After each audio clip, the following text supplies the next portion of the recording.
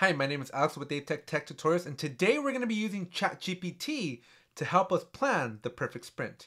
If you haven't already, please make sure you subscribe to the channel, as that does really help the channel grow.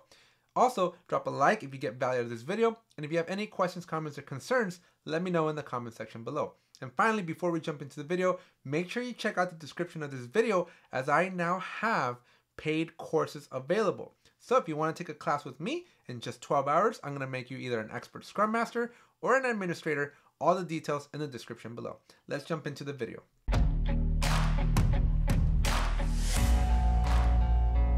Here I am in ChatGPT, and I'm going to tell me how to plan a sprint as a Scrum Master. While this is loading, I want to talk a little bit about what it takes to plan. There is a lot of coordination, a lot of communication that has to happen when you're planning a sprint as a Scrum Master. Now, it can be a little bit daunting. If you've never planned a sprint before, you can definitely rely and use ChatGPT to help you go through the process. But I will tell you, as a big caveat, if you work at a place that already has an existing process in place, make sure you're following those rules. I would then use ChatGPT to augment, not replace, that process, because then you can get into some trouble. But if you're working somewhere that is kind of new to Agile and you're trying to figure out what's the best way to coordinate and get these teams working together, then this is where ChatGPT can really come in and help you out, as it can give you ideas. It can give you a process, a checklist, if you will, of the different things that you can do. So I've been planning sprints in Jira for years, and I'm going to be looking at these results and basically commenting and letting you know if it's good or if it's a bad idea, and hopefully get you planning better sprints in Jira. So let's look at the responses. ChatGPT says, first step is create a Jira board. Start by creating a Jira board for your project. This board can be either Scrum or Kanban board, depending on the type of Agile methodology that your team uses. Now, while this is great advice, it fails to mention that Kanban boards really won't work well for Scrum Masters. And so you want to make sure that if you're watching this or that you're asking ChatGPT the same question, that you focus on the Scrum board. The Scrum board is ultimately going to give you the best configuration. You could technically use a Kanban board, but you're going to have to make some modifications to truly use it better. Otherwise, a Kanban board is just not going to work out very well, specifically when you're trying to plan a sprint out. Next, we're defining our project backlog. Once you've created the board, define your project backlog by creating a list of user stories and tasks that need to be completed. These items should be prioritized based on the value they deliver.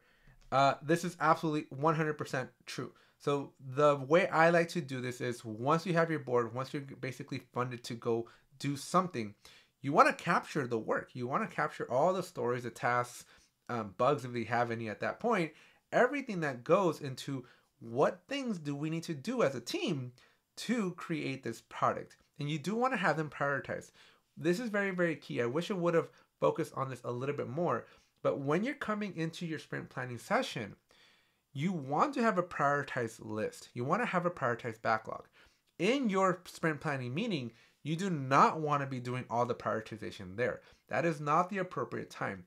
You want to ensure that a day or two, or maybe even 3 days before your sprint planning meeting, you are meeting with your product owners and your tech leads, and they're helping you, or they're prioritizing the backlog in general, whatever process you have in your company. But at the end of the day, when you start your sprint planning meeting as a Scrum Master, you want that backlog to already be prioritized. So very, very key that this is like a prerequisite, if you will. Next, we have create the sprint in Jira. Okay, so obviously this is a really good tip. Once you have your prioritized backlog, you're going to want to create the sprint so that we can basically start planning that sprint. So yeah, this is really, really key. It also tells me give the sprint a name, select the start and end dates, and note that the duration is typically 2 to 4 weeks. So really, really good tip here. The one thing I will add though is, if you're also in this process, or at least in this step in the process, make sure that you also give it a sprint goal. Having a North Star for your team is really, really key. It helps the team kind of stay focused, and it helps make sure that the team is not just working on a hodgepodge of work. They're kind of focused on delivering some value, and that sprint goal usually helps hone the team in and keep them a little bit focused. Up next is, we're adding user stories or tasks to the sprint. Users are going to add them to the sprint by dragging and dropping them from the backlog to the sprint. Ensure that you have enough items in the sprint to keep the team busy for the entire duration. So this is essentially, yes, this is exactly what we're doing next. Now, there are some restrictions or some things that we're going to be talking about here, but I like where this ChatGPT is going. It's giving me the next 2 tips, which I really, really like. I really like that it's asking or telling us to assign team members.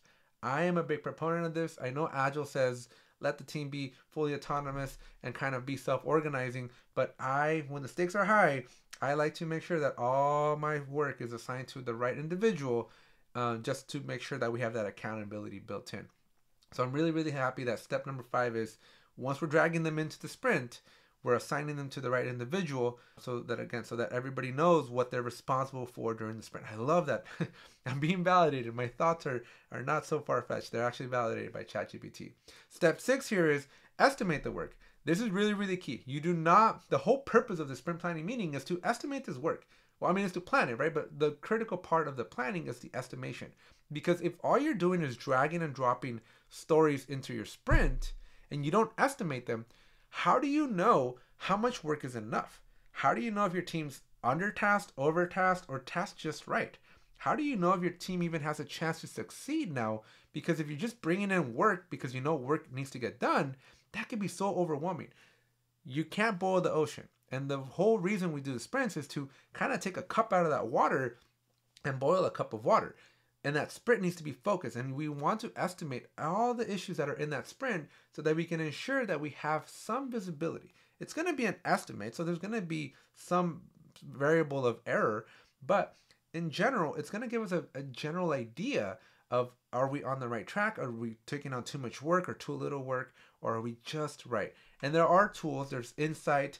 And there's a couple of other techniques you can use in Jira to help you make sure that you're hitting those numbers. Because unfortunately, Jira doesn't have any capacity planning.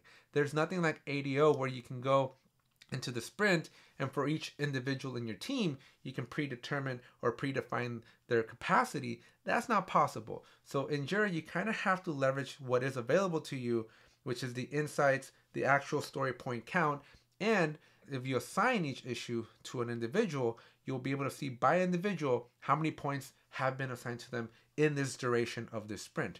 So again, nothing like full capacity or resource planning, but you'll at least get a little bit of something. Finally, we're going to monitor the progress. So as the sprint progresses, use Jira to monitor the progress of the team and update the status. So this is basically solid advice. I would say this is a very beginner's. If you have never planned a sprint before, ChatGPT, if you follow those rules, that guidance, it should get you going. I think it would probably cover about 80%. The only things that I would add that I personally do when I'm planning my sprints are I make sure that I close out the previous sprint. I think that would have been a good thing to have mentioned, that make sure that you accommodate or you take care of any rollover work, because this assumes that you're like in a blank slate. But most times when you're planning your sprint, you are trying to adjudicate and figure out, what do I do with the stuff that didn't get done in that previous sprint? So that's one thing that I always check for. 2, the other thing that that's not mentioned here that I like to do is just kind of a little vote of confidence. I like to poll the team before we actually start the sprint, do any go backs, double check, cross our T's, dot our I's, make sure that everybody's comfortable with the work that is being asked of them to be performed for that sprint. I make sure that we try to, I want to make sure that there's no like gotchas in the middle of the sprint. So I double check with my product owner, I double check with other stakeholders and go, hey, here's a list. Are we missing anything? Anything that's coming to mind that didn't make it to the list that you think might make it to the list within the next 2 days? Because there's nothing worse than having just scope creep come up a day or even minutes after you start to sprint. So I just like to read the room a little bit and ask them and just double check that nothing is gonna pop up. So those are a couple of things that I typically like to do in my sprint planning sessions. But the 6-7 tips here that we got from ChatGPT, perfect for beginners. So I wish you luck. And if you have any questions, that comment section, feel free to ask me away. And if you have any other questions, comments, or concerns, again, that comment section is where I'm reading.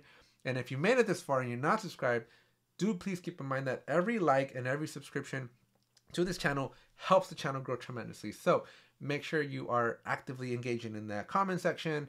Drop a hello. It all helps out with the algorithm. So make sure you subscribe, make sure you drop a like, drop a comment, and I'll see you in the next one. Bye. It's only worth it if you work for it. It's only worth it if you work for it. I won't stop till they hear me now.